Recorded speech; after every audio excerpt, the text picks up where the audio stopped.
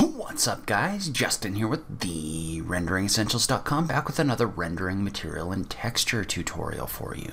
So in today's video, we're going to talk about how to use the tool Materialize, which is a free tool that you can download to create maps on your computer, and we're going to talk about how to use this to create seamless textures that you can use inside of your renderings. So let's go ahead and just jump into it. Alright, so remember that Materialize is the free program that you can download in order to create maps from photos for your 3D models. So you can use a single photo, and you can use this in order to generate all sorts of different maps in here. Well, one of the other things that you can do with this program is you can use it to create seamless textures from textures that weren't previously seamless. So I will link to the downloads page in the notes down below, and you can download this and install it for free.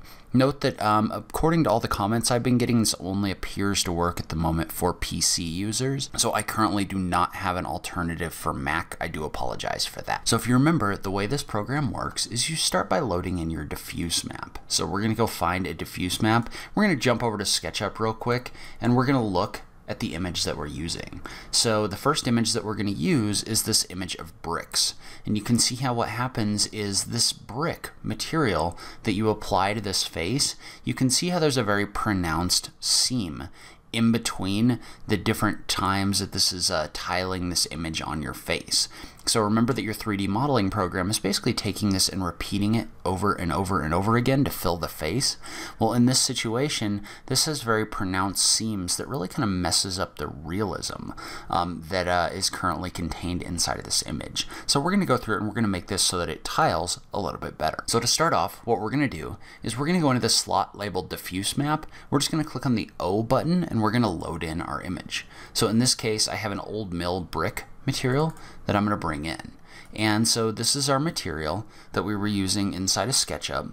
And what we need to do now is, before we can tile these maps, we need to create some additional maps.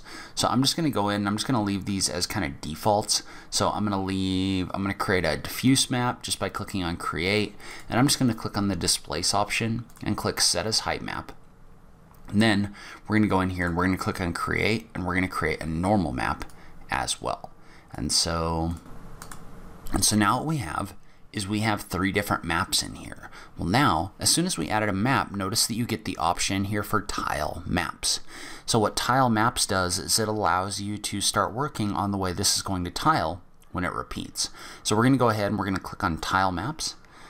And what that's going to do, and this may look a little bit different for you, this may look more like this for you when you first get started.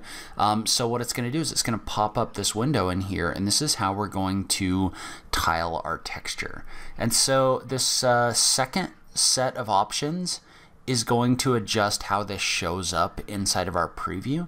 The first set of options is going to be where we're going to be able to set our options in order to actually make this tile. And so what we want to do in this situation is we want to start by turning our texture tiling up so that we can get a better picture of what's happening with this material. So notice when we do this and we look at this over here on the right hand side, you can see these very pronounced seams in here. Well, what we want to do is we want to change the overlap of the different tiles in order to make this more realistic. And so the way that we're going to do that is, generally speaking, this is tiling mostly okay on the y-axis, and we're having our biggest issues on the x-axis. And so what we want to do here is we want to come in here and we want to adjust the x overlap. So you can use this slider in order to do that. And so when you click and drag on this slider, notice what this is going to do is this is going to stretch out your tiled image. And so what it's doing is it's basically taking that image and it's stretching it and distorting it just a little bit inside of your view. And so what we want to do, and what I've been doing, is I'm using the distortion to kind of line up the grout lines on these bricks. So the way that I'm going to do that is I'm just going to click and drag this, and I'm just going to watch this grout line. And what we want is we want these grout lines to kind of overlap, right? Because as soon as we do that, as soon as we get these grout lines to overlap, then we're not going to have that pronounced difference in here in between your tiles anymore. So I'm just going to drag this a little bit more until we hit about this point right here. And so when we do that, notice that what that's done is that's kind of taken the tiling of the image and it's kind of dragged it along here, and then it's kind of merged them together. So what it does is it blurs the transition in here a little bit. Well, now what that means is instead of having this pronounced seam, which we had before, which was running about right here. Notice that now the two images are kind of blurred into each other. And you can still see that if you look at these bricks right here. Like, notice that this brick now kind of merges into another brick that's a slightly different color. You're not always going to get a perfect result when you're doing this, just because what you're doing here is you're basically expanding an image and then blurring the transition between them. But notice how you don't get that super pronounced vertical seam that you had in here anymore. And so we need to do the same thing on the y-axis, because you can see how we still have a seam right here. And the nice thing about doing this with a brick material is that when we do this with a brick material, you can just kind of align the grout lines. So I'm just going to click and drag on my Y overlap. I'm just going to click and drag this until my grout lines line up again. So you can see how when I do this, when there's nothing, you have a seam, and then when the grout lines intersect or overlap, you can see how this is a much smoother image inside of our texture. And so the other thing we can do is there's an option in here for edge fall off. And so it's a very fine adjustment. You can kind of see it best if you look like right here where these two bricks merge into each other. But as you adjust this edge fall off, notice how the more you adjust the edge fall off up, the more it blurs the transition between the two images. So it's applying almost a blur effect to this edge. So if I leave this to the left, you can see how this looks a little bit weird, because it's almost literally just taking this image and kind of cutting it off and starting the image again over here. But if I adjust the edge fall off up a little bit, you can see how what I get is I get this kind of blurred image where these transition. So I'm not getting nearly as strong of a transition effect, or I'm not getting nearly as strong of an edge between the tiles of this image anymore. And so you can see how now, if we zoom out and we look at this, this no longer has those ugly seam lines in here. It does have some repetition, and you're always going to get that when you create a tiling texture. Like, if this image tiles over and over again, you're always going to see that there's a darker brick and then a lighter brick, and that's going to kind of show up more. So you can see how if I make this smaller, you can still tell this is an image that's tiling, but it's much more realistic than what we had before. But then once we're done with this, once we've got this set the way we want it to be, all we have to do is click on the button for Set Maps. So what that's going to do is that's going to adjust these maps so that they're finalized. And it's going to apply this tiling to your height map, your normal map, any other maps that you have in here as well, which is part of what makes this program so powerful. So I'm just going to click on the button for Set Maps, like this. And then we can click on the button for Save Project. So what that's going to do is that's going to allow us to save our project in a folder. So in this case, I'll just create a folder that's called Brick, and I'll just name this. I'll make sure that I'm inside of that folder. Then I'll just name this Brick Texture and click on Select. And that's going to go save all of my maps in there. Well, now if I go back into my 3D modeling program, and I add a material, and we'll just call this Brick. We'll use the texture images that got placed inside of this brick folder. If I was to preview them, they're going to look like this.